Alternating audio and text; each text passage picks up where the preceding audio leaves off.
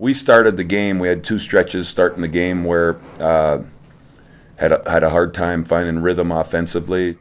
The ball was moving like it hadn't moved in a long time. And then I thought a little bit of a disrespecting of the game, really. In the second half, we've had two comfortable leads, 10 or 12 points, and then it was, it was ugly. We had guys that all of a sudden were going to drive in and flip shots up, and everybody was going to, let me see if I can be the guy to get this to 14 or 16, completely against what we're talking about doing. And you combine that stretch of selfishness with, and we got probably 3 shots at the rim that rolled in and out. That's karma.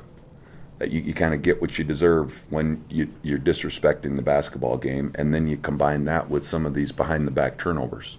I mean, it was a perfect storm, and then once again, they went on a stretch where they hit 8 transition points based on our offense not being very good.